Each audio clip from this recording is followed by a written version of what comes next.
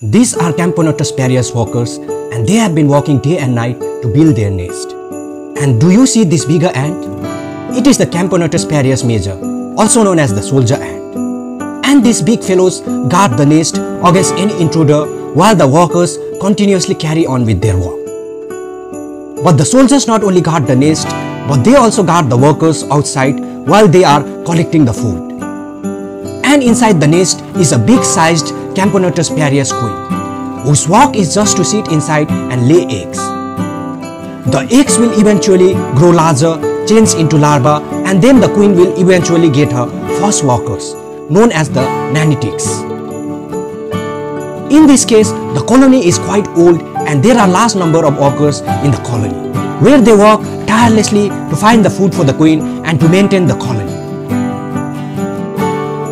But an ant's life is never complete without a fight of some kind. And sometimes you will find the enemy living just behind you. Well then, if it comes to fighting an ant war, either you fight sacrificing yourself for the colony, or you act smart if there is no chance of winning and run away quickly, knowing well that if the colony is saved today, then you will always have a better chance of finding a place better than this one to live tomorrow.